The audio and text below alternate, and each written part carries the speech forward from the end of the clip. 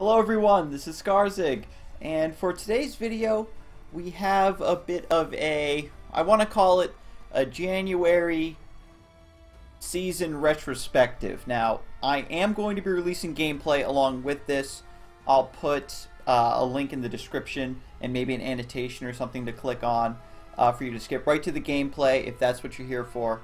I did want to provide a little bit of context before that, however. Oops, force a habit going to the ladder.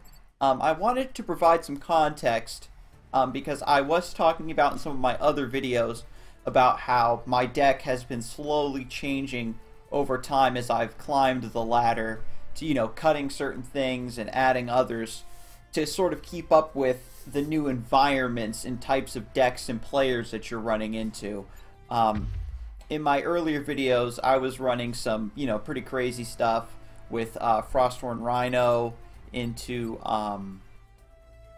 Spirit of the Wild, and that was like my big coup de grace that I was abusing for a while, and I had a lot of moderate success with it up until about probably rank 10 or so, all the way, you know, from the bottom of the ladder all the way up to rank 10.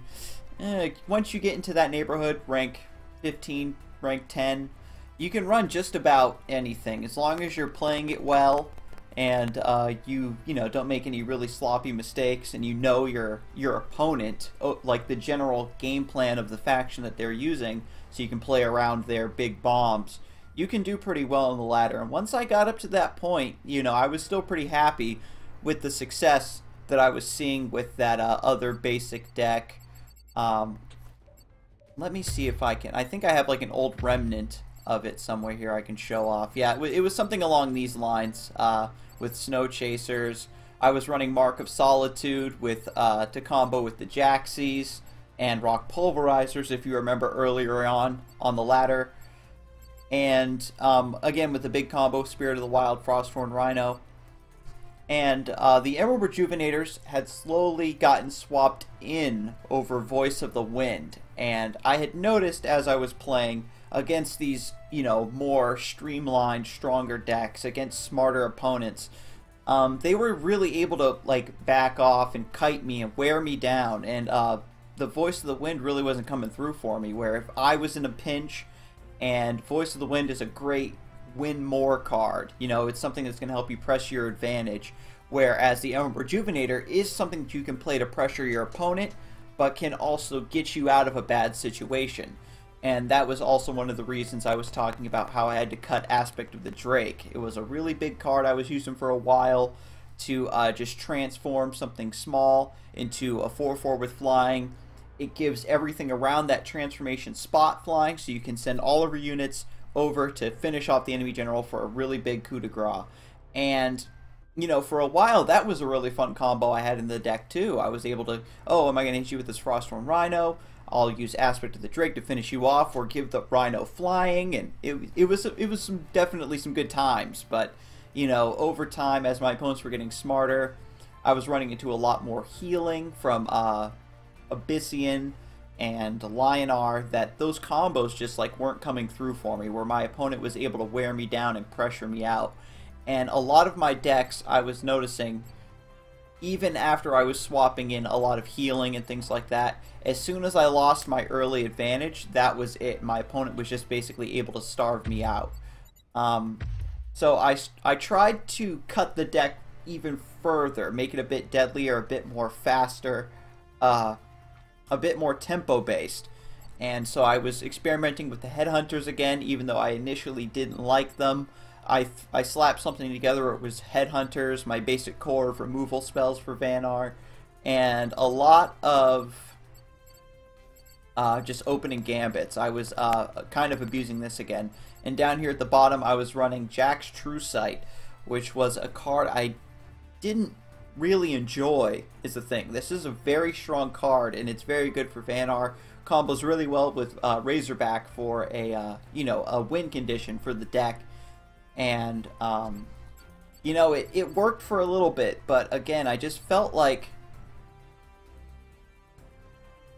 I was just, again, so reliant on, you know, keeping that tempo. There was nothing in there that could really bring me back into the game. where I wasn't really able to switch gears. Definitely, I will admit right off, it was most likely a piloting issue where I could have played the deck a bit better. If you do a little bit of research, you can see that Vanar decks of this nature actually do perform very well on the ladder. You know, I was running my old Snowpiercers again and Saberspine Tigers for reach and face damage, trying to close out those games. I even started picking up the Twilight Sorcerer. I was ranting and raving about these guys for a while because they are very good. They're able to bring a clutch Chromatic Cold or Hailstone Prison back into your hand. And this was a deck that, again, I was running for a little bit to see what I could do. Still hovering around that rank 7, rank 8, and even though I was suffering a lot of defeats, you know, win 2, lose 3, win 3, lose 2, just hovering still in that same area, I was able to, you know, get a better feel for the matchups that I was facing and see those patterns, because if you're facing Songhai at this point in the ladder, it's going to be, you know, it's not crazy keep away ranged burn Songhai. It's going to be Lantern Songhai. All of the Lionar decks that you're seeing are running Keeper of the Veil because it's so strong for them, where as soon as they drop it on turn 5, it's going to bring back that Windblade Adept that you had just killed, or it's going to bring back that Silverguard Knight that you had just finished off. Even though Vanar has the tools to deal with those cards straight off and continue to apply their pressure, that Keeper of the Veil was bringing Lionar back into the game, and, you know, being able to martyrdom my units. And even though we would both be at like 6 or 7 mana getting towards the late game with higher health pools, Vanar was just able Lionar, excuse me, was able to just starve me out for the most part. And that was just one of those things. Even when I tried to force myself onto the opponent as hard as I could, you know, I'm still running into those same problems where Lionar doesn't care what kind of tempo you throw at them, because they can just survive it. Once they stabilize and they're able to drop their big Holy Immolations and Ironcliff Guardians, then they're just going to beat you to a pulp. Songhai doesn't really care either, because they're just going to burst you out of hand. They don't really care about the board as much as other factions. You run into a splash of Abyssian here and there on the ladder, and they do a lot of the same thing as well, where a lot of their damage comes out of hand, and they are going to get their damage in. If you can't get that early pressure, and even if you do with Spectral Blade, Void Pulse, etc., you know, they're going to hang on by a thread and then eventually outscale you.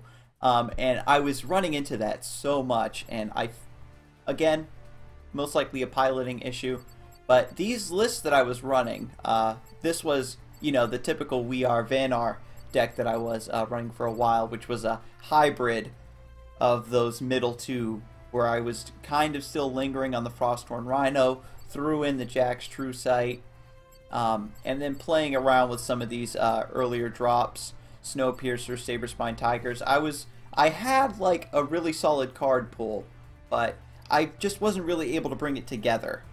And so I think that's where a lot of my problems were arising from. Just like missing that certain something, I think, to make all of this click. Because I was messing around with Alcuin Loremasters towards lower on the ladder, where I was starting to like really feel like I was losing a lot more than I was winning. I was like, well, if I'm losing these advantages, maybe I'll try and run, you know, Avalanche or something. And so I was actually abusing Avalanche and trying to make that work for a while, but your opponent, even if they're winning, still know to play around that card. And like towards this division, you know, your opponents are a lot smarter, and like I've come to respect that. So I've learned a lot just by, you know, having to tweak my deck and figure out, you know, actually critically think about why am I not having the success that I want. And so again, all of these lists that I've been sort of clicking through here in the background are still very viable, are all based on very successful lists, just, you know, sort of tweaked to fit my particular play style. And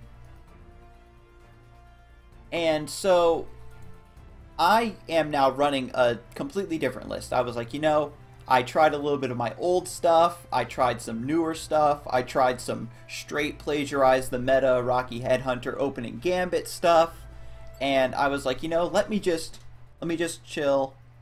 I even streamed a couple times. You know, I'm just not going to worry about it. Got my butt kicked on stream. I'm sorry for anybody who had to catch that. I mean, I kept a positive attitude, and I was still able to do my typical style of, you know, commenting on the matches and giving tips and tricks where I could. But, so, to skip right down to it, the deck that I am running now, I did put this together and I did test it for a couple days, making tweaks here and there to make it somewhat consistent before I show it off to you guys. And I actually went back to the old school Vesper build. Now, this, the Vesper decks in general, because they play so much, the main combo of the deck is having a Glacial Elemental on the field and then using Bonechill Barrier. It does 6 AoE damage. You can tack a couple on, you know, with Snow Chasers if you have those, and you're able to really have that crystal, the Crystal Cloakers synergize with that. But the Glacial Elemental was the whole linchpin of the deck, and just being able to pressure your opponent that way. And I found that after I did a little bit of research regarding Vesper decks and building one, this is sort of what I was looking for. It finally clicked, where instead of being that typical tempo style that I do really enjoy, don't get me wrong, and that Vanar is famous for, the Vesper deck is another Vanar subtype that you don't see as much, but I still think is pretty good. What I really like about it, though, is you're able to shift gears if you need to. It can hang on a lot longer towards later turns if the game happens to drag. If you get ahead, this deck is really good at keeping you ahead, just like your normal tempo. Not as deadly, like there's not as much raw damage output coming out from this. But again, with, you know, Lynar, Songhai, and Abyssian, the way their current ladder decks are set up, they don't really particularly care. So with the Vesper deck, you're able to just sort of grind it out if you need to. And so I'm running 3 Snow Chaser, 3 Bonechill Barrier, this is key, these are all key to the deck. Chromatic Cold, of course, Crystal Cloaker, Hailstone Prison. Now, Frostfire is a point of contention for Vesper decks because it synergizes with actual Vesper minions. It gives you so much value if you're able to play it on a Crystal Cloaker or, you know, even a Snow Chaser, make it into a 5/4. But you can swap these out for Boundless Courage would work. That was something that I was running for a while there, as you saw, and that would definitely work. I just like how the Frostfire, because it gives health, sort of functions like a heal. And even though Boundless Courage will make something immune to damage for 1 turn, that only works if you are already on the offensive. Frostfire allows you to not only use it offensively, but to just buff something out of kill range and get extra value out of it. So I'm only running 2 of those because they do clog your hand if you draw them unluckily, without really anything to specifically synergize with them. But 2 is a really good number, and again, if you don't like Frostfire, you can definitely cut that for something else. I am running 3 Healing Mystic and 2 Primus Fist. I would like to run 3 Primus Fist if I could, but I did cut 1 for an Alcuin Loremaster because the ability to, again, steal a Killing Edge, steal a Holy Immolation, steal a Grasp of Agony, steal, if you're going in the Vanar Mirror, getting that extra Chromatic Cold available to use for yourself is like very, very good. Even I've used it in dire situations to get myself a Sundrop Elixir and keep going. You know, it's just that extra utility it provides is fantastic. And if you really did like the Primus Fist, because it does give its attack bonus to Bonechill Barrier walls, you could put in 3 of these and cut down to 2 Healing Mystics. But having 3 Healing Mystics is really good right now, just in case you want to top off your general or heal one of your 2/3 so it can survive an extra turn. Heal that Glacial Elemental if it gets pinged by something. So that's really key. I am running Snowpiercers in this Vesper deck. Now, the other point of contention for a Vesper deck is between Snowpiercers and Cryogenesis. Now, Cryogenesis is a spell that deals 4 damage to a minion. Let me see if I can pull one up for you. Cryogenesis deals 4 damage to an enemy minion, and you draw a Vesper minion directly to your hand. So it swaps itself out 1 for 1, and you get a Vesper minion. Now this is very good because sometimes Cryogenesis can pull you a clutch Glacial Elemental for a combo if you really need it, or it might pull Crystal Cloaker or a Snowchaser. But because the only true Vespers we have in this deck are, again, just Snowchasers, Cloakers, Glacial Elementals, and I am running Ancient Grove, the Cryogenesis isn't going to pull us anything that we specifically need, because the Glacial Elemental, you're going to most likely leave it in your hand until you have something to combo with it anyway, so you don't really need to pull one per se, because you're going to save whichever one that you do happen to pull. With 3 of them in the deck, of course, it becomes very consistent. Let me get a little bit of water, goodness. I didn't want this to go too long, but I did again want to go over how the decks that you're starting to run into will affect your own deck building. And sometimes you just have to cut, and even cut some of your favorite cards and some of the combos that you really like and enjoy, just to sort of, you know, hang up there and climb the ladder. Because I at least want to get myself locked in at rank 5, so I can get the end of season rewards and maybe have a little bit of fun there. But for this deck, I am running 3 Emerald Rejuvenators. Again, depending on the meta landscape, if you don't need so much healing, you could run Voice of the Wind for a Vesper deck. Those cards, the creatures that it spawns are Vespers, so if you have Glacial Elemental on the field, you summon Voice of the Wind, and then you summon like a Snowchaser or something. The Voice of the Wind, essentially, because of its summon, will make the Glacial Elemental proc twice. And so that is pretty good, but again, that's sort of a only useful when you're ahead, win more sort of card. The Emerald Rejuvenator allows you to hang in there for longer games and to claw your way back from a bad early game if your opponent happens to outpressure you. I only have 2 Razorbacks here. If you only, for instance, have 2 Emerald Rejuvenators in your collection to put into the deck, or you only have 1 Twilight Sorcerer to put into the deck, I would definitely suggest one of those, any of those would be really good cuts to give you 3 Razorbacks.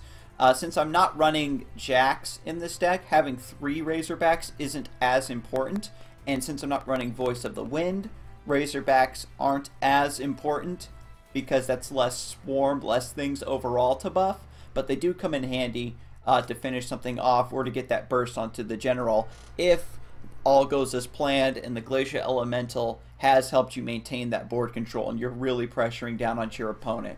One of the keys of the Vesper deck is it's going to help you like get that momentum going and then slowly close the knot in on your opponent. I do have, again, 2 Twilight Sorcerers, very solid body, allows you to recycle Bonechill Barriers for your combo board clear, and might even pull you a Chromatic Cold or a Hailstone Prison. Sometimes Frostfire, and honestly with this deck, most of the time, any of those options will get you out of a bind, where even if you pull a Bonechill Barrier without the Glacial Elemental to combo with, you can backstep and then use it to wall yourself off and buy yourself a turn or 2 while you regroup to finish off your opponent. So that's very key. And coming all the way down to the bottom of Ancient Grove, this is the last point of contention for Vesper decks, where you can run either Ancient Grove or Jack's True Sight. Now, if you're running Jack's True Sight, you do want to try as best as you can to include 3 Razorbacks to have that combo endgame. What the Ancient Grove brings, however, is the Provoke. Even if you can't land its opening gambit perfectly on, like, you know, you want to land it on like 2 or 3 guys, the Ancient Grove coming out is still very good because it threatens that 7 damage. It's still a Provoke. It's going to lock your opponent down. When Ancient Grove itself dies, it still procs its effect on itself. It'll leave a 1/1 Provoke behind. So it's sort of like a rebirth unit, kind of leaves an egg. And any leftover walls that happen to be scattered around the battlefield from the game going on, as long as it has for you to summon Ancient Grove, will also gain that effect. So it does come in handy when a game becomes a later grind. If you do want to drop this right on 7 mana, that's only advisable if you are already ahead, of course. This isn't something that's going to, again, not pull you from behind, but it can help you restabilize, which is very good. And since there's only one of them in the deck, you're just going to be constantly mulliganing it if you draw it early, so it's not too big a deal. Most likely you will get this once early, just swap it out, and then it'll come back to you late game to drop if you need to finish it off. So I've been having really good success with this Vesper deck, and this is what I'm going to be running for the rest of the season. It does take a little bit of getting used to, especially since I was running all this high tempo stuff before, but I've been having a lot of fun with it. It has a lot more guile to it, a lot more nuance, which is what originally drew me to Vanar, was their ability to play around with different things. And have a whole bunch of different combos and ways to go about defeating your opponent. And I think that this Vesper deck harkens back to that original style that I fell in love with.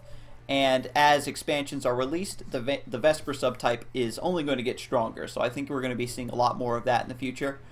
And so I hope that I covered everything that I set out to cover.